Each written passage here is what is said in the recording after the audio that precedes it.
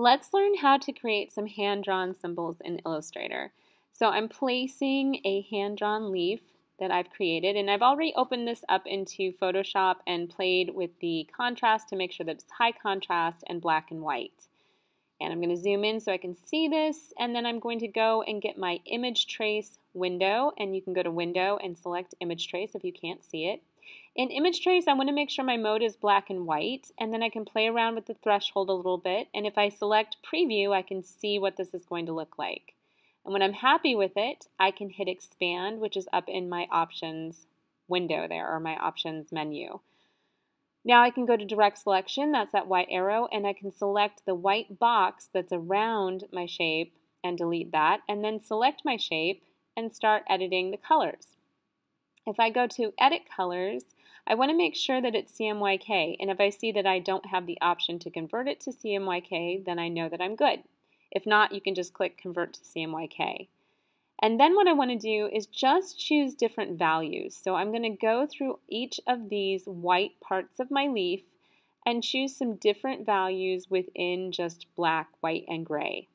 And the reason why I'm doing this is because I want to be able to recolor my artwork later, but I want the values to kind of indicate what colors go where. I don't want to kind of limit myself to a certain amount of colors right off the bat. So I'm just going to go through and kind of select values that make it look like it's got a good amount of variety and it looks pretty interesting. Now if you wanted to create like a coloring sheet using the same technique, you would just keep all of those parts white. Alright, so I'm selecting everything with the direct selection tool and then clicking on my recolor artwork button, which is that little color wheel.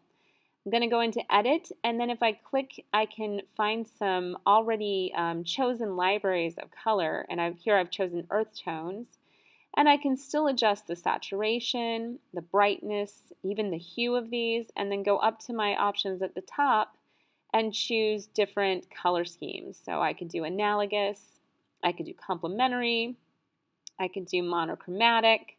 There's a wide variety within these different libraries of color. And then I could even try different libraries later.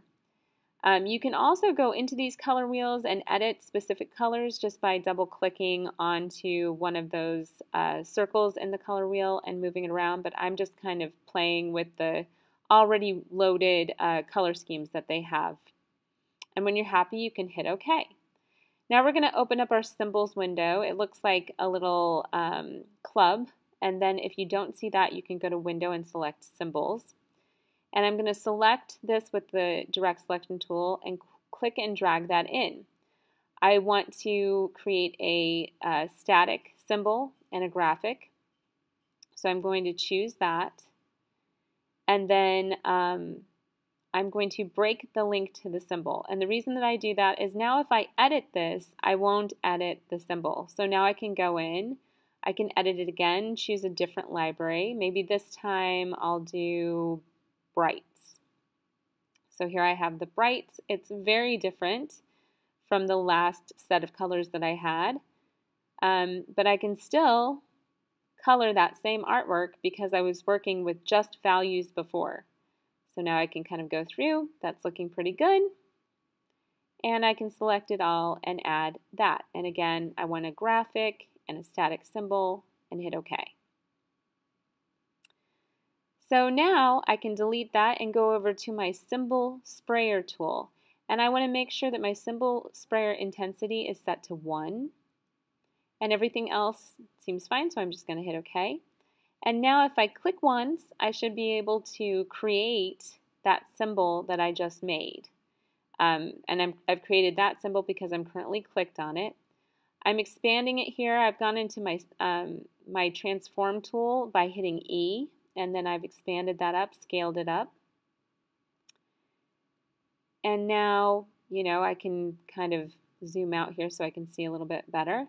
If I go back to the symbol sprayer, I can spray again. If you spray 2 in a row, though, you'll see that that becomes one object. So you just want to spray one at a time. If you hold down your Command key and click with your direct selection arrow in between, then you should be able to just hold down the Command key, click, and then spray again. And I've sprayed two more symbols in different colors here, and I'm going to use my transform tool. E is the keyboard shortcut for that. To transform, just move that over. And I can also zoom in here and I can arrange these by bringing that forward or backward by holding my command key and hitting my brackets, or my bracket keys. So open bracket is bring it forward, close bracket is close it. I can edit the colors. I can double click on the new color and change that in my color picker. And so now you can see that that has changed, and it's changed in both of the instances of that symbol.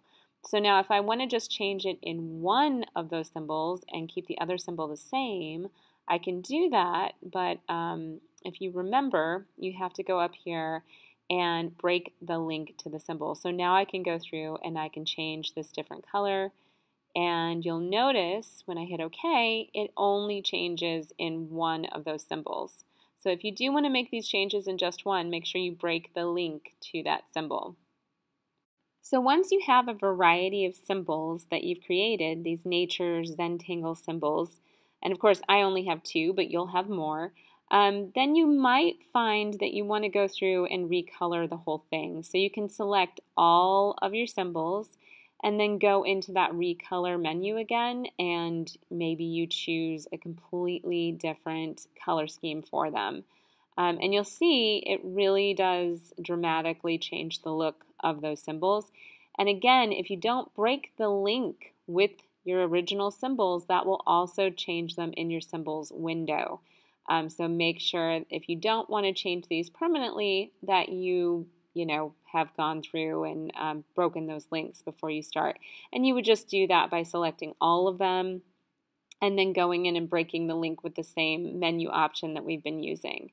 Now, once you start moving these around, you can use your transform tool, and again, the keyboard shortcut for that is E, and we can kind of position them into interesting kind of flowery and floral kind of patterns, or even just kind of, depending on the types of Zentangles you have, if you have vines or leaves, you can start to create these different kinds of larger compositions based on these smaller symbols. And then, of course, remember your positioning as well. You would use your command key and your bracket to move something forward or backward. So here I just move that forward by my command close bracket. And you can use a shift in that to bring it all the way to the front or all the way to the back. So command shift close bracket will bring it all the way to the front, and then vice versa. That will bring it all the way to the back. Make sure you save the symbol library, and we'll just go to that same menu that we've been using to break the link and then go down to save. You can title it Nature Zentangles. Make sure you do that after you've created all of them. I haven't not created all of mine, so I'm going to cancel that. But you can see that's it. So go have some fun and create some interesting Zentangles.